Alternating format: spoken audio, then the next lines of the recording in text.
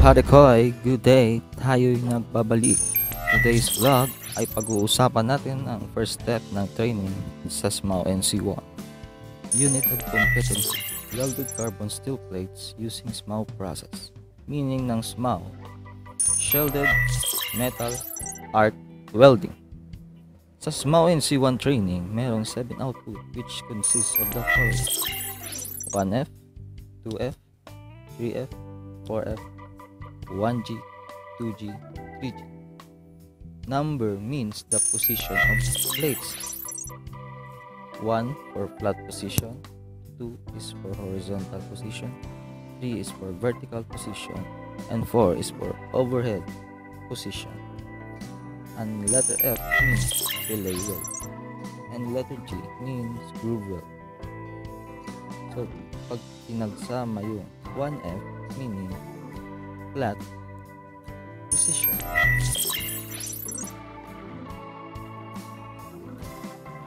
we have learning outcomes or LO in SMAW NC1.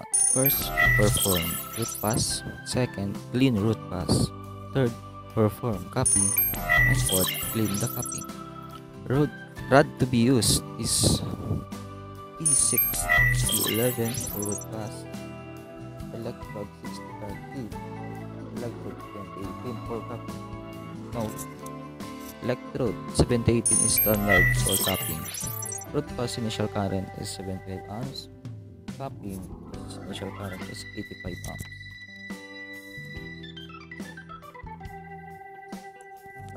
So, nakikita niyo sa video, ang pinaperform na output is 1F for flat.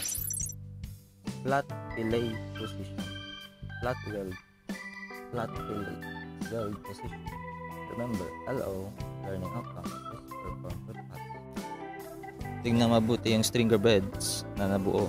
Brush, brush, brush 3 times a day.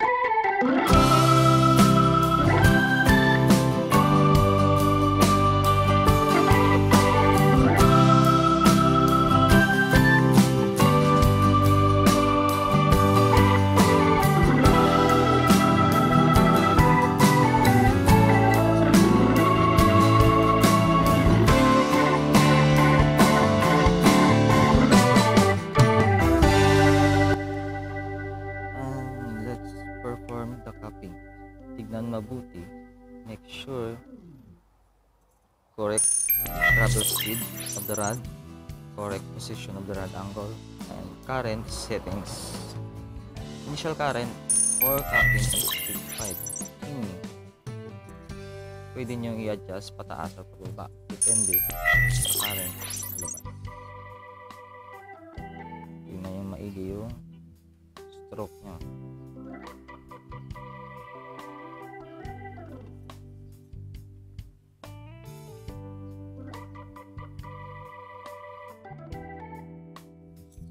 Gumamit tayo ng dark lens para makita masyado yung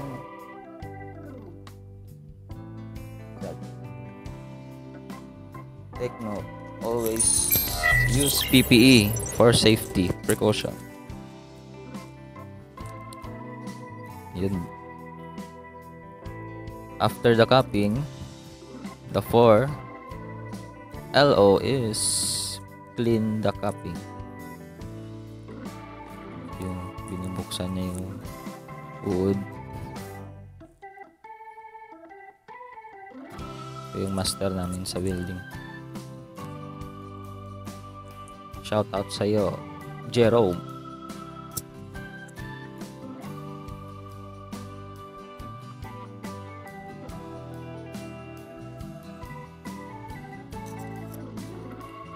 Brush ng maigi para kumintab.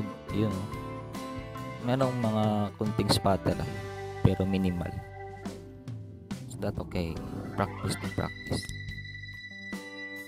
Okay. So that's all mga kabakal, mga parekoy. Don't forget to share, like, comment, and subscribe. And please hit the notification bell para ma-update kayo sa mga bago kong upload. Peace out!